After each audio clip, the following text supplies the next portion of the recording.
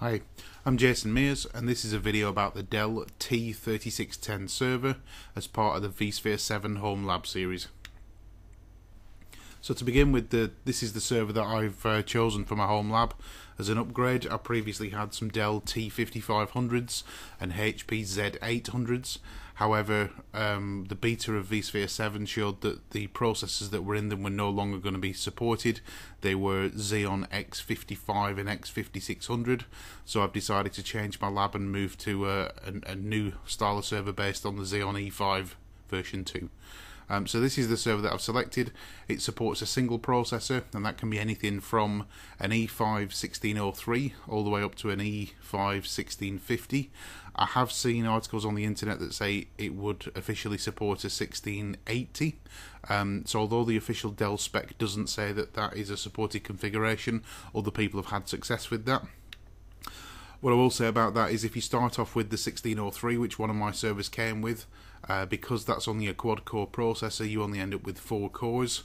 I've replaced all of mine now with the 1650, which is this one down here, because it's a 6-core with hyper-threading, give you a total of 12 execution threads, a massive improvement from the 4 that I started with. Memory, it supports anything from 4 gig up to 128 gig. Mine have anywhere between 64 and 128 gig over the 8 slots. You may need something like 128 gig for some of the more advanced VMware products, but the memory is still cheap enough to make it affordable. It's DDR3, either at 1600 or 1866 MHz, and it can be ECC or non-ECC. So ECC being error checking and correcting, a more advanced technology sometimes used in servers. The onboard networking card is an Intel 82579. It works with all the beta versions of vSphere 7 and the current GA version, so it's a supported network card. But what I need to say about all of this is, when I say it's supported, I mean that from a home lab point of view it's supported. That does not necessarily mean that this is on the VMware hardware compatibility list. So just to stress that, this is fine for a home lab and for testing, but this is not suitable for production. And the motherboard chipset is an Intel C602. So that's the server that I've gone for. I've decided to go for 4 of these to create a little cluster, and they're to replace my existing T5500s and HP Z800s. So what's the server got inside it? So it's a mixture of PCI Express 3 and PCI Express 2. And just for some clarity on this, a PCI slot can be a specific configuration, i.e. a ×16 slot, but it may be that only certain lanes in that slot are wired. So the example here is that it's got 2 ×16 slots that are wired as ×16, but it's also got a 16 slot, but it's only got the performance of an 8 lane slot. So the physical slot is 16, the performance is only ×8. And the same again here with the PCI Express 2. We've got a 16 wired as a 4 and a 1 wired as a 1. This will become a little bit more apparent on a next slide.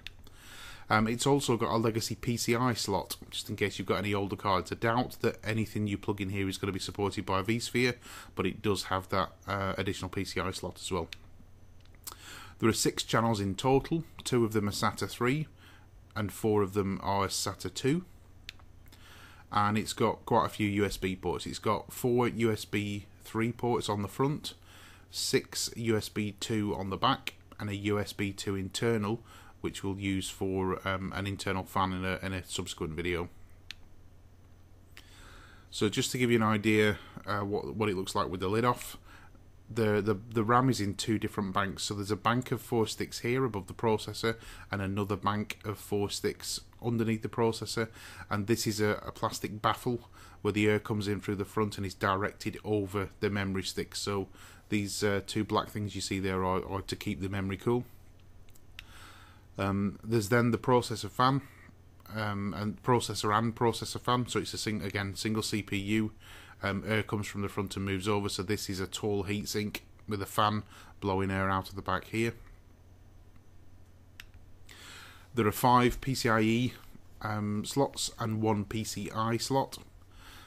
There are 2 different types of power supply available, a 685 watt and a 425 watt. There's then two 3.5-inch hard drive bays, which I've repurposed for SSDs. There is also a CD-ROM at the front of the server and a spare 5.25 bay should you want to add more hard drives, CD-ROMs or fans. And then there's a plastic baffle, which you'll see here on some photographs, which allows the air that comes in through the front to pass through here and through the PSU. So this is a removable part. On some photos this will be included, on some it won't. The SATA connectors are under here. So just to explain that PCI Express thing, here's an overhead view of the motherboard with a couple of cards in, and just to stress here that the PCI Express 3 ones are done in red. We have two that are the full ×16 speed, and then we have a ×16 slot which is only wired with 8 lanes. We then have two PCI Express 2 slots, a ×1 wired as a ×1, and a ×16 wired as a ×4. Unless you're doing really high-end graphics, you probably aren't too bothered about the performance or speed of these. Lots of my quad-port network cards still only come with a ×1 slot, so for learning purposes and for most purposes these are fine. But if you've got a graphics card, maybe you want to stick it in a ×16 slot instead of any of the other ones. As I said before, a free PCI slot, I very much doubt that any cards that you can put in there are going to be supported in vSphere 7, but it is available. And then this is interesting, there's a USB slot internally which we'll use to add an additional fan in a future video. So this is the view of the SATA channels with that black baffle removed. And these two on the far right hand side are SATA 3, so put the SSDs or drives that you want the best performance from in there. And these are for SATA 2. And what I've done on mine is make sure that the CD-ROM, the internal one, is connected to this first one here, because it's the lowest performance, and I've made sure that my largest SSDs are connected to the faster ones here. This is what the board looks like from an overhead view. You may want to pause the video at this point and just look at this in more detail, but this is an overview of how the board looks from a circuit board point of view with all the slots and components.